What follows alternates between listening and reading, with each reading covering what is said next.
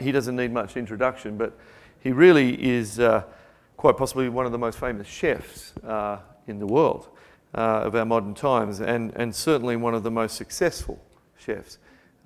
When I was young, I had his book, and et cetera, et cetera. So he's a different guy now, because I saw him when he was in his restaurants, etc. And here he is now, so I'm not going to bang on too much about him. Marco, welcome, please. I've said all the right things. Please come up. Big round of applause.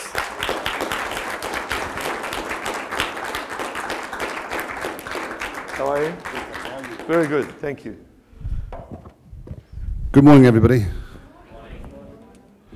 How are you doing today? Just another day, isn't it? Yeah. Same every day. Is it? It is for me. Yeah? I like consistency. Yeah, right. I don't like inconsistency. Okay. So, get up in the morning, clean my teeth, have a shower, cup of tea, cup of coffee. Bingo. Very nice. Simple. Thank you for being here. You were born in Leeds, north of England, into a working class family. Your father, as mine, instilled in you a work ethic, discipline, and a never give up attitude. So can we start with the early days? That knock on the door at the Hotel St. George. What took you to the initial knock on the door, and also that you never wanted that door knock to be answered? So, it must have been February 1978. And my father told me that I wasn't going to school today. So he told me not to put on my school uniform. He told me to put on my Sunday best. And I was going to Harrogate, which was about 15 miles away, which seemed it seemed like the longest journey in my life, because I'd never gone further than Harewood Bridge on the 36 bus.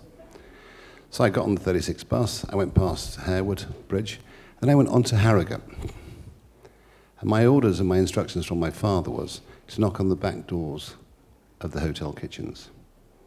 So I arrived and I thought, where are all these kitchens? Where are all these hotels, sorry? And I thought, I'll just walk down this hill. I got to the bottom of the hill, and there was a hotel on the corner called the Hotel St. George. An old Victorian building, looked rather pretty, rather posh. I walked alongside it and I sort of peeped through the windows, and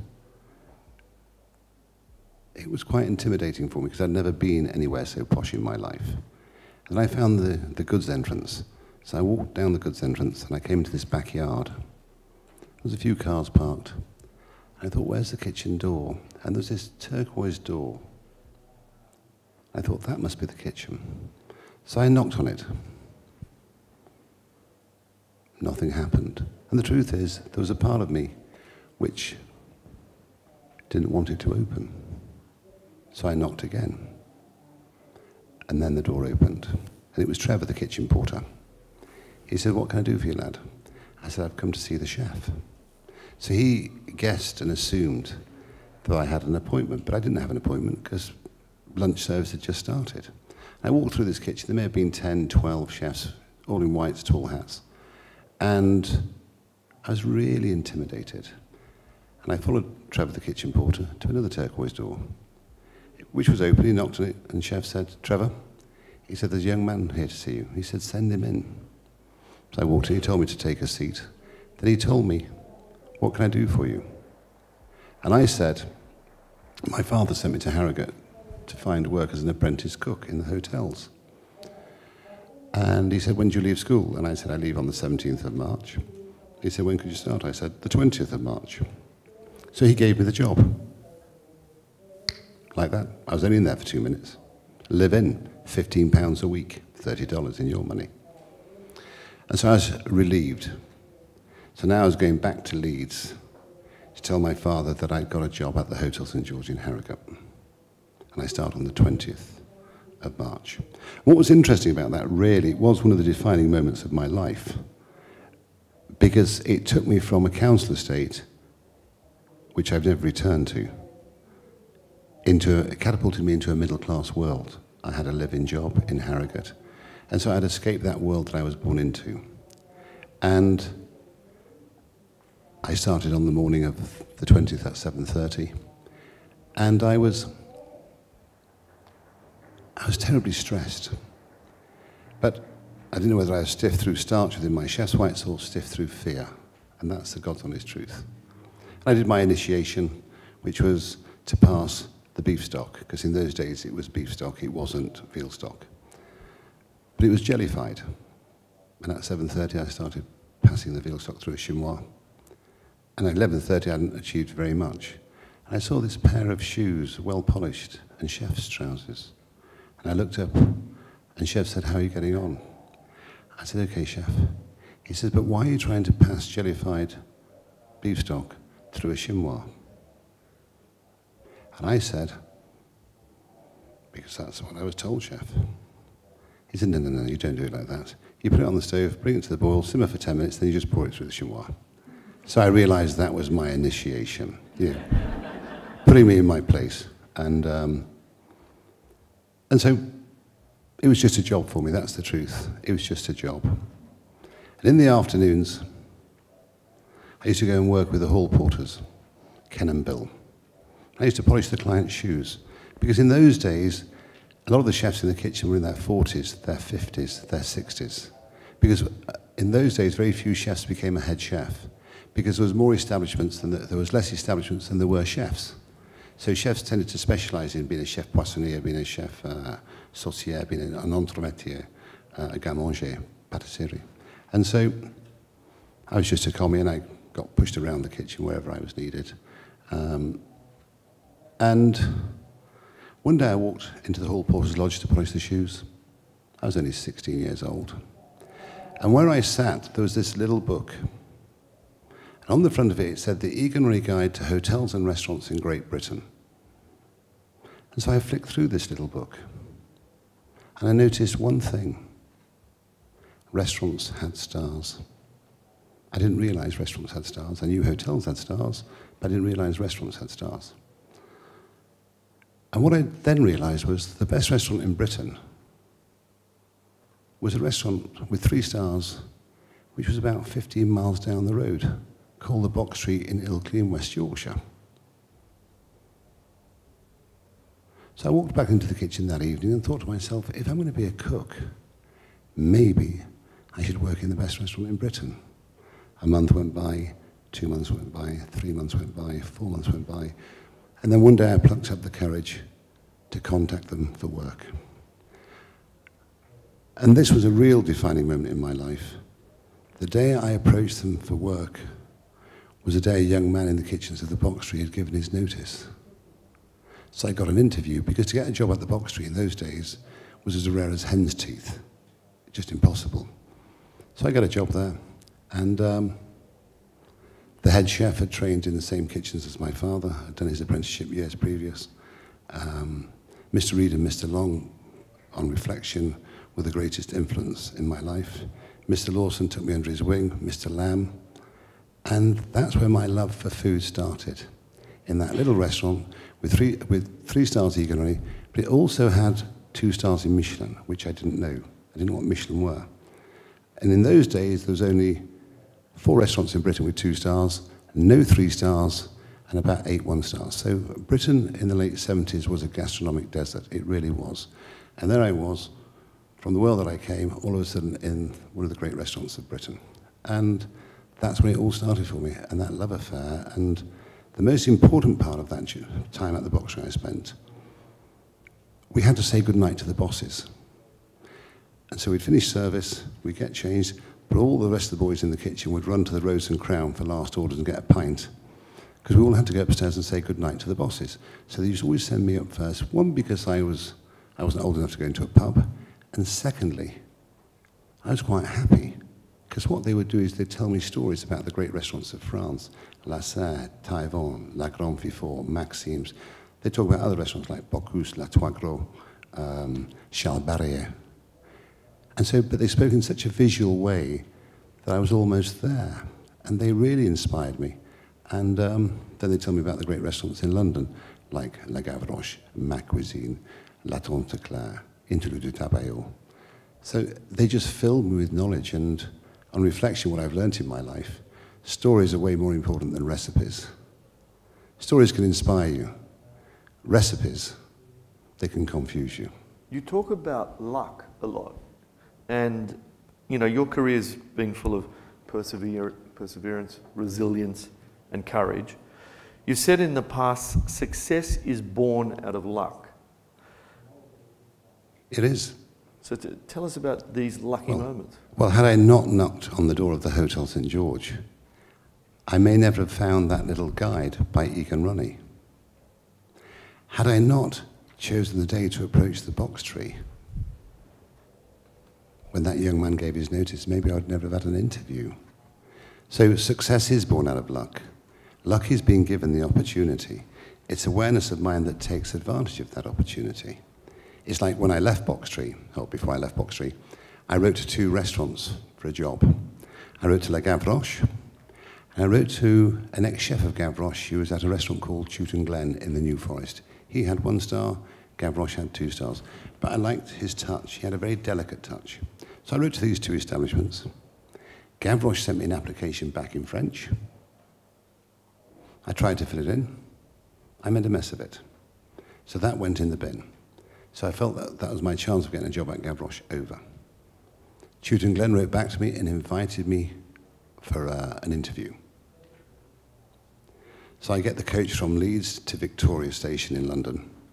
I go from Victoria Station to Waterloo train station. I get the train to New Milton. I get my interview, and I'm offered a job in the pastry. The truth is, I don't like sticky fingers. Pastry doesn't really do it for me. I understand the importance and accept the importance of it, but pastry is not for me. So I said, I'll think about it. So I get back to the train station, I've missed my train, so I get the next train back to London. I get to London, and now it's nightfall. And there I am in Waterloo train station, thinking, how do I get to Victoria Coach Station from here? Because I was a country boy, really. I'd spent my childhood in the countryside, not in the city. So I saw this Royal Mail man, and I said to this Royal Mail man, sir, how do I get to Victoria Coach Station, please? And he said to me, I'm going there, jump in. So I jumped into the Royal Mail van, and he took me all the way to Victoria Coach Station. By the time I got there, I'd missed my coach back to Yorkshire. So I had to walk the streets. So I walked out of the back of Victoria Coach Station. I thought, what do I do here? So I thought, I'll walk up this road. And I walked up this road to these traffic lights. And I thought, I'll turn right. So I turned right, and I walked up a road called Pimlico Road as I know it today. And I thought, if I keep on turning right, I'll just go around in a large circle. Sounds logical, but it's actually illogical. So I turn right, and I walk up. I come to another set of traffic lights, which is Pimlico Road, Royal Hospital Road, Chelsea Bridge Road, Lower Sloane Street. So I turn up Lower Sloane Street. I walk about 150 metres, 120 metres, and I find myself looking through the windows of this very smart restaurant. I can see it's smart by the waiters, by the service, putting the food down. And I look at the name above the door, and the name above the door said La Gavroche. I thought, wow, this is the restaurant of Albert Roux. This is the restaurant I wrote to that sent me the application which I messed up. I said, I'll go back in the morning. So I go back in the morning about 9 o'clock. I knock on the back kitchen door, there's no answer. I knock on the back kitchen door again, and a boy called Baloo, he did the preparation for the pastry for the evening service, because Gavroche was only open, welcome to that. So he said, I'm sorry, Gavroche doesn't open for lunch. It only does 5 nights a week. And then he said, but you should go to the head office. I said, where's the head office? He said, you go back down Lower Sloane Street, Chelsea Bridge Road, over Chelsea Bridge, Wandsworth, Queenstown Road. And when you get to the top of Queenstown Road, you'll see Wandsworth Road, and you turn left there. Sounds simple. No. I get lost immediately. And I find myself on the embankment, and I see in the distance this bridge. I think that must be Chelsea Bridge. So I walk along the embankment, and there it is, Chelsea Bridge. So I cross Chelsea Bridge. I walk down Chelsea Bridge Road, and I come to the start of Queenstown Road. So I'm back on track. But then I make another mistake.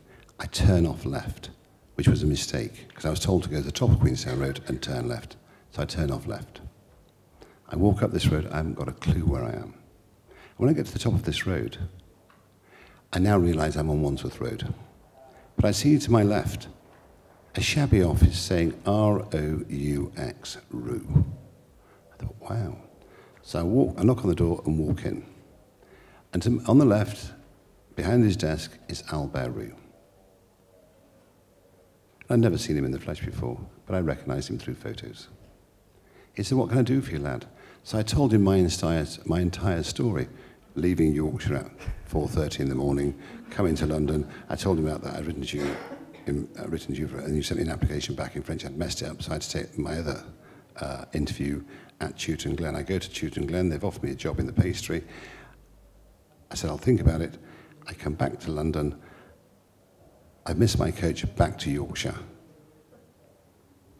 He must have thought I was a complete and utter lunatic. I mean, it's not the way an interview should go, is it really? Let's be honest.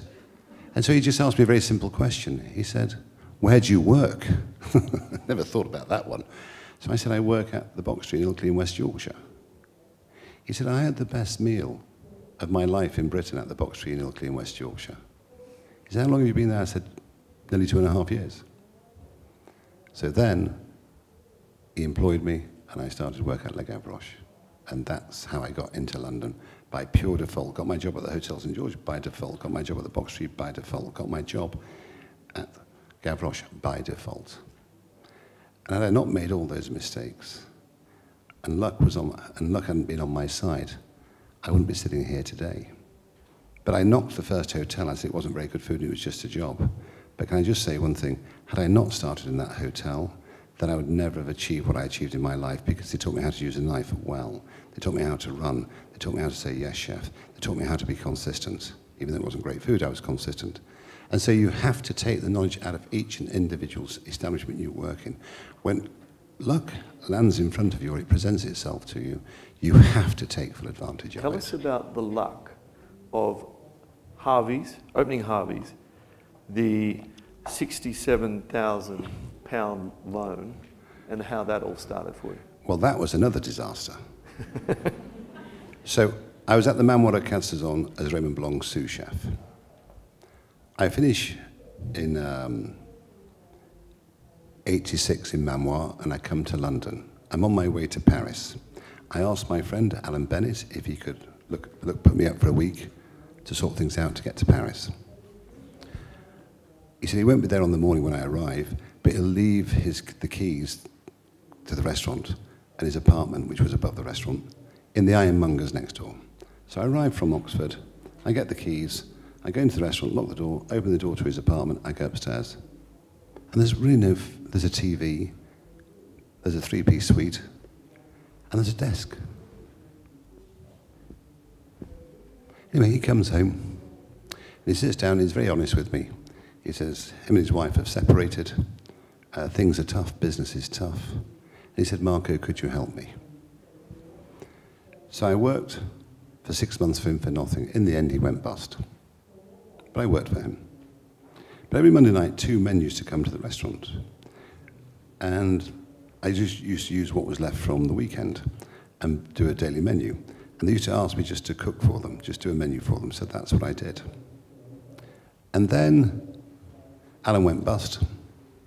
So I had to think of new plans, a new strategy. So I went to the West End. I got a job which paid me cash in hand. And they paid me £400 a week. So £400 a week in '86 cash, which is $800, was a lot of money. But I lied all the way through my interview.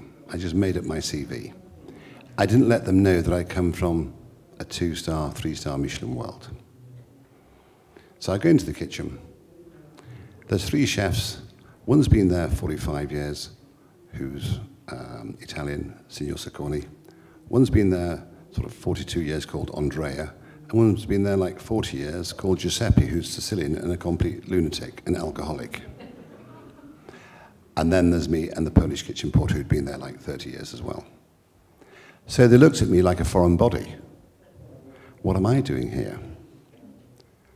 So the proprietor could see that I was a bit different to maybe some of the chefs he'd had before. So he used to give me 2 bottles of wine every lunch and 2 bottles of wine every dinner. And what I had to do is one white wine, one red wine, and make a special, and then one white wine, one red wine, and make a special for dinner. Well, they were all alcoholics, so I used to give them the alcohol, and I used to make 2 specials without alcohol. So then they took me under their wing. They loved me. It was a foreign body who now is loved by them because they used to get hammered every day. And so then I get a phone call one day at Quo Vadis from Nigel, who was one of the 2 men who I used to feed every Monday night. So we'd like to see you, Mark, and we might have a proposition for you. So Mr. Carr and Nigel, I went to see them. And they were opening a restaurant on Wandsworth Common. And they said what they had to say. But this is how thick I am again. I thought they were asking me to invest. What they were doing was offering me a head chef's job. So I said I haven't got the money. They were in for 350,000 with no chef, and they wanted to open. So then they said to me, don't worry about it, Marco, we'll borrow £67,000 for you and we'll PG it. PG means personal guarantee. I said, okay. So I got a job and I got 33% of a restaurant. And that's how I got into business, by pure default, by not understanding. Simple as that. So in March 87, I believe... No, January 87 I opened. Say that again, January 87? January 87 I opened. Yeah, and March 87, you were nearly broke. It nearly went broke, is that right? Well, what was interesting is, so I opened in January 87. The Michelin Guide in those days came out in 87. So I wasn't in the 87 guide. So now 1 month goes by, 2 months goes by, and we're doing no covers, minimal. And then what happens is... This is Harvey's. This is Harvey's. Yeah. Then what happens is, it's a life-changing moment. I told you when I was a young boy of 16 at the Hotel St. George, I found a little guide saying the Eganry Guide to Hotels and Restaurants in Great Britain. 2.5 months later, Egan Runny, the most powerful food critic in Britain and most respected, walks through my doors. And I cooked for the great Egan Runny. Then Egan Runny asked me if he could meet me afterwards. So I went out to meet the great Egan Runny. And he was more fascinated by my name, Marco White. He said, you must have Italian blood. I said, well, my mother's Italian, my father's English, and my actual name is Marco Pierre White. But I just use I don't use the name Pierre. So what happened was, a couple of weeks later, a whole page in the Sunday Times came out, which is a broadsheet. And the headline was about the young chef who has an English, Italian, and French name. And they wrote kind things about the food. From that day on, Harvey's was full. It was just, had he not walked through my door, the truth is I would have gone bust. So I was lucky. And so therefore, luck, once again, presents itself. And you have to acknowledge luck when it's presented to you, or opportunity, whatever you want to call it. I call it luck. Something else happened there, didn't it? Michael Caine. So a few years later, so in 88 I won my first star in Michelin. In 1990 I won my second star in Michelin. Michael Caine walks through my door, the actor, and I cooked for him. Because my great friend was a boy called Stephen Saltzman. And Stephen Saltzman's father owned the rights to the Bond movies. So he was a customer. I got to know him. His father owned the rights to the Bond movies and then did a deal with Cubby Broccoli. The rest is history. And so Stephen brings Michael Caine to my restaurant with his wife Shakira. I get to know them. They're very nice people. And we open up a restaurant together called The Canteen, which won a Michelin star. But more importantly, what Michael did, and without Michael's assistance, I would never have gone to the other side of the river, because I was on the south side. And so Michael brings Sir Rocco Forti to Harvey's. Rocco Forti was the chief exec of the Forti Hotel Group, which was the largest hotel group in the world.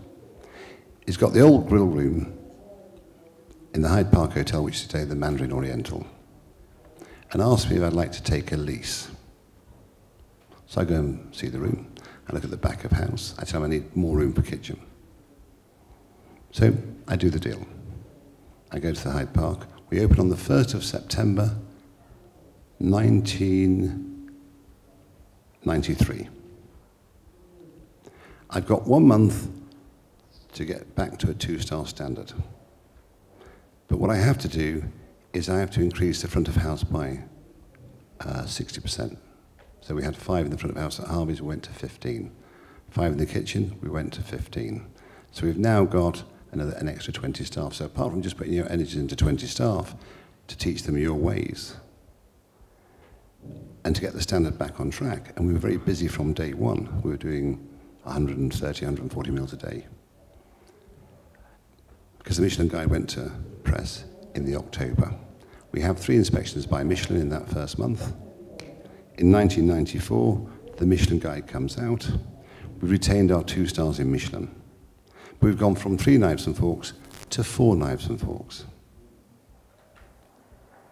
So then I said to myself, is it within us to win 3 stars? And we've got the right establishment and the right team. I built the team a little bit in kitchen and in front of house. So we pushed hard that year. January 1995, we win our 3 stars in Michelin. We win our 4 black knives and forks. For a month, I sort of lost direction because I'd realized winning 3 stars. But let's go back to when I was a boy at the box tree, when the boys used to run to the pub for the last pint, and I used to go upstairs and talk to the bosses. They told me about one restaurant called La Serre. And La Serre was it was head and shoulders, you used to say, above every other restaurant in France. It had 3 stars in Michelin and 5 red knives and forks. Because you go 1 to 5 in black. And the red ones are very extraordinary. So I then make another decision because of the misfortune of Fortis. Fortis were taken over in a hostile takeover. The whole company was broken up. Sold off as Meridian, sold off as this, sold off as individual. But there was one opportunity within that, and that was a dining room that had 5 red knives and forks. There was 2 restaurants in London with 2 red knives and forks, but one of them had a star, one of them had no stars. So the Ritz had no stars. The Meridian in the Hotel Piccadilly had 1 star under the guidance of Michel Laurent, who was a 3-star chef in France.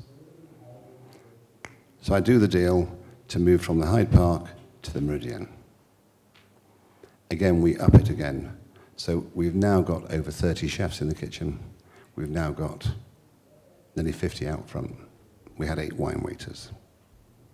All wine lists were handwritten. It used to take the head wine waiter 2 months to write all the wine lists. So if you imagine opening the page on Petrus, over 100 vintages straight. You go to Chateau Yquem, 150 vintages of Chateau Yquem. You go to Petrus, Mouton Rothschild, Cheval Blanc, over 100 vintages of that. So it was like a Bible, really. Each menu in those days used to cost £25 to make for one menu. That's $50 today. Let's go back nearly 25 years ago. Which was pressed paper with deckled edging. Very elegant, very smart. Our flour bill was £5,000 a week. Our cellar was mostly worth 5 million sterling. That's $10 million today. So we did everything. And then we had the art collection. And so therefore, you walked into a temple. Because I think when you walk into a 3-star Michelin, it should be a temple of gastronomy. Metaphorically speaking, you bow. You can't help yourself, you bow. And you watch the show. And then what we introduced there was serving in the room. So we might do the milk-fed lamb for 2. We might do the daube de boeuf in the big pot where it's served at the table. So we developed that. So we started to bring theatre into the room like they would in the old 3-star restaurants. And then in '98, we won our 3 stars with 5 red knives and forks. So I'd realized my entire dream. I'd replicated the restaurant which I'd never been to. 3 stars, 5 red knives and forks. As simple as that. You were given some advice after that from, I think, was it Rocco Forte? Remind me what the advice was. I've been given advice all my life. Well, was it about remember what gave you 3 stars? Yeah, I do remember that. I do. Yeah, and Because it's a big, it changed things for you. well, it changed everything really, because winning 3 stars, winning 5 red knives and forks, you know, the only restaurant in over 40 years of Michelin in Britain to have 3 stars and 5 red knives and forks, I'd realised my dream. But the problem is, winning 3 stars is the most exciting journey of any chef's life. It really is. The great Michelin, who was the boss of the entirety of Europe, no one can give 2 or 3 stars away except Michelin. So you're the head inspector of Michelin England, UK. You can only give 1 star away. All you can do is make recommendations for 2 and 3 stars, and then the French boys would come over. So you had consistency across Europe. And I'd won my 3 stars. I'd realised my dream, replicated La Serre. As I said, winning 3 stars is the most exciting journey in the world for any young chef. Michelin said it takes a chef 8 to 10 years to win 3 stars. The reason why it takes that long is to prove consistency. You can go to a restaurant today which is 2-star and you can get a 3-star meal. You go back there in 3 months' time and you get a 2-star meal. Every meal has got to be 3 stars.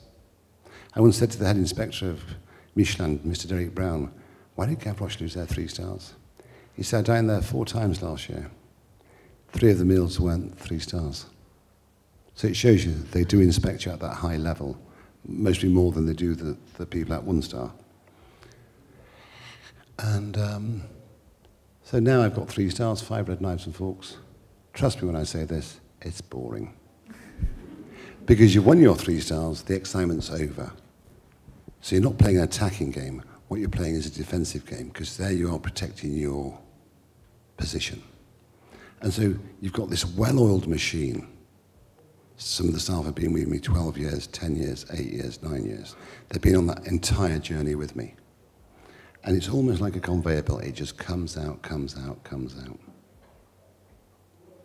And I thought it was rather boring. So one Sunday morning, I thought I'd go salmon fishing. And I go down to the River Test, at the mouth of the river, Testwood Pool, near Southampton. I catch a salmon, unhook it, release it. Whenever I caught a salmon, I'd always rest the pool, light a fag, and just have a little think. And this little interesting thought came into my mind. And that thought was, well, to you, I'll come back. So now I'm thinking of maybe bailing out. Option 1. Continue what you're doing, working 6 days a week, over 100 hours a week. You've got your status. You've got your set income. You sit on top of the Christmas tree. That's option 1. Option 2 is live a lie and pretend you cook when you don't cook. Charge high prices, but you're not in your kitchen. Question your own integrity and what you stand for and what you represent.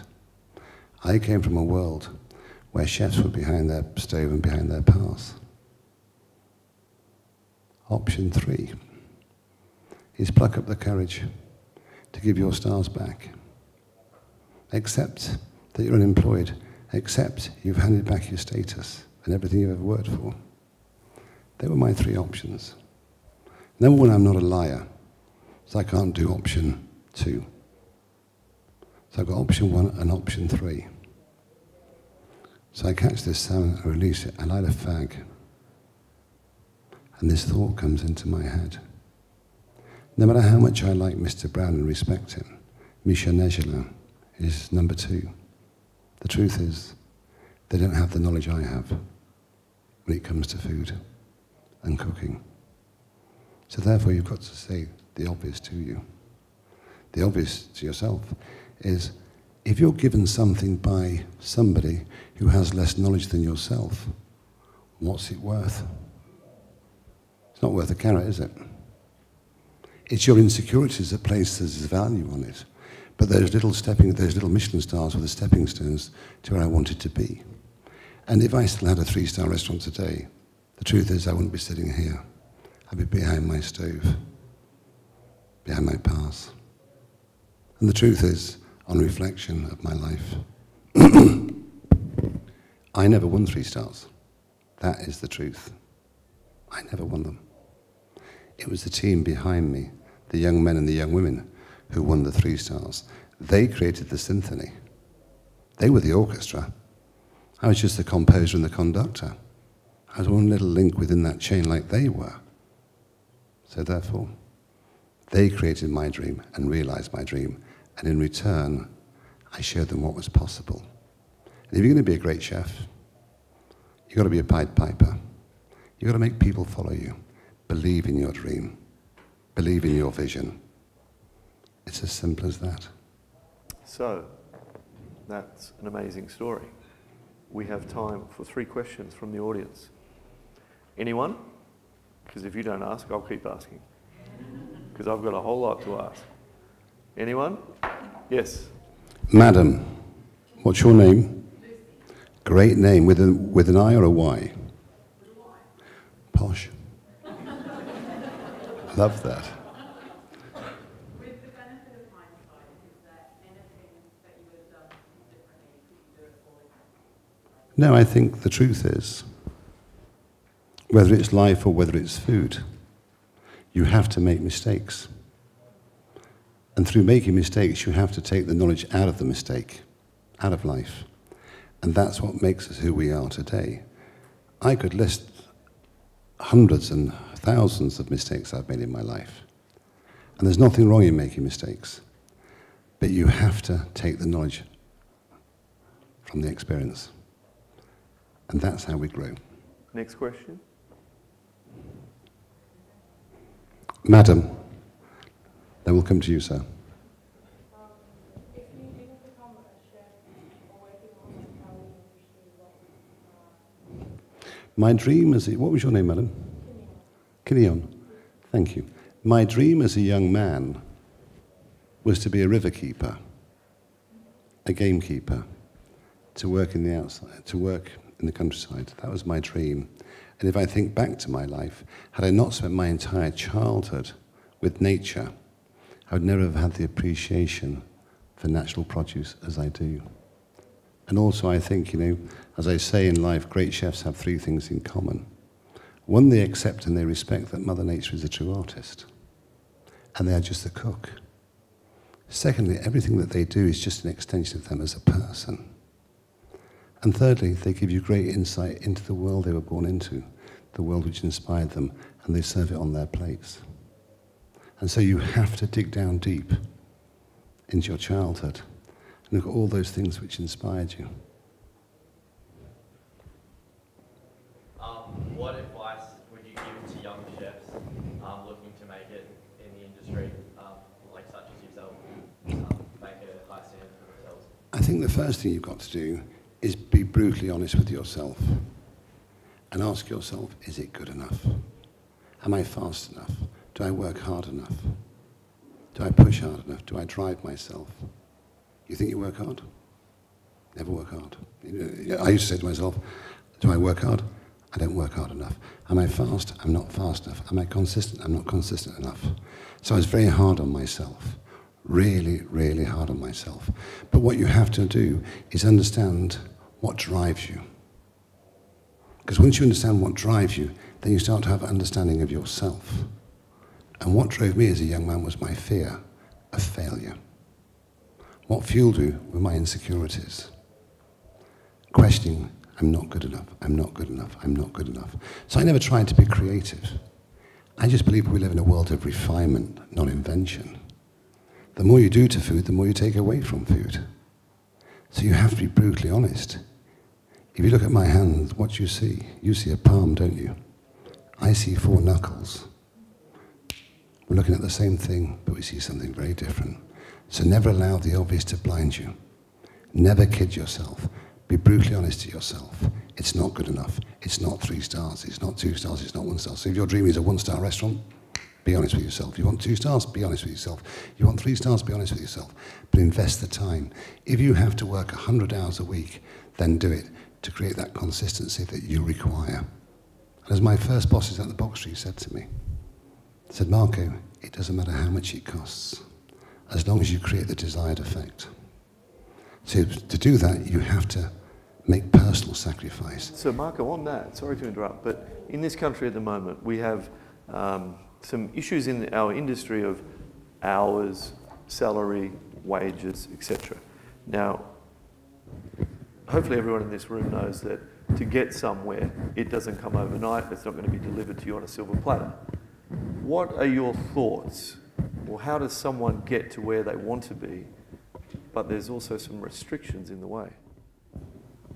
Well, I think it should be left up to the individual to choose. I don't think it should be left to the people in Parliament. I agree totally. If a young man or a young lady wants to work 60, 70, 80 hours a week, they should be able to sign a little piece of paper saying, bang, I want to do that to obtain the knowledge. Can you imagine? I mean, like in England, they're looking at a 32-hour week. When will you ever achieve your dream? Let's be honest. You have to work hard. You have to work really hard to learn your trade. You have to push yourself. Doing 32 hours a week, 40 hours a week, you know, it's going to take you twice as long.